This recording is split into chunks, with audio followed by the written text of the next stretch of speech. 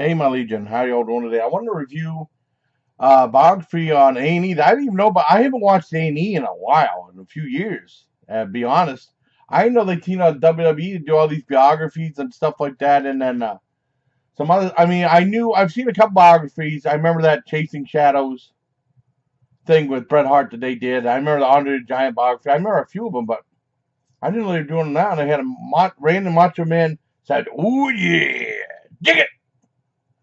Um, documenting 8 o'clock. It's 2 hours.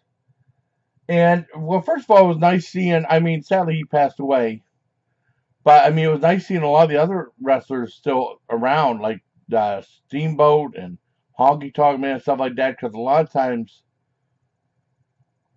uh, wrestling is such a tough business.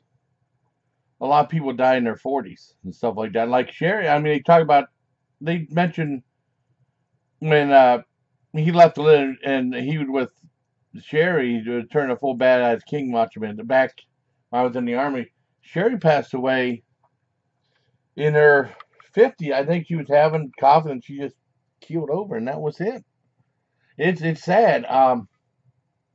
But I mean, the documentary starts. The biography starts about his life and stuff. It has his mom talking and his brother leaping Landy Poffo, and it talks about his dad. I didn't know his dad was a wrestler. I didn't know he was second generation, and his dad was pretty tough.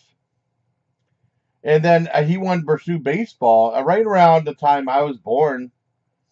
And then something happened. He had a shoulder injury, and he actually taught himself how to throw.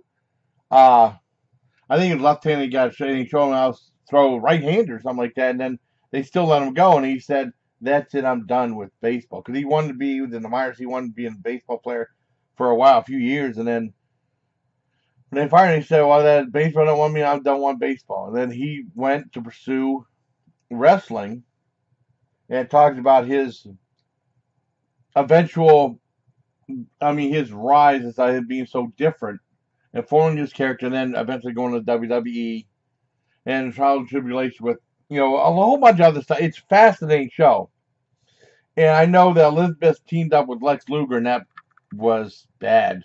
They show Lex Luger, like I mentioned. I talked to my uncle Rick because he didn't like talking about wrestling. This was ages ago. On Hardcore Pun, Lex Luger was on there. He's tiny. He's skinny now. I mean, he used to be huge, and he's like a little waif. Now I was surprised that like wrestling spits you, chews you up and spits you out. But it's a great. I mean, I talk about the sad stuff because I mean it ended kind of sad. Uh, but it's a fascinating show. I didn't know WWE was doing all this stuff now. I think they did a new Roddy Piper one that I got to watch too.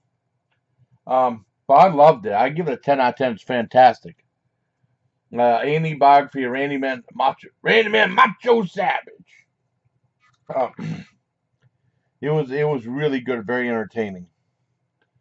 I give it a 10 out of 10. It was wonderful. I want to thank my friend from work for letting me know about it because I didn't know about it. I haven't watched A&E in a while. I haven't been keeping up with some of the channels. A lot of the channels I used to watch, I don't really watch anymore. It's the way it goes. But yeah, I like the video a lot. So until next time, bye, please take care, my Legion. Really good stuff.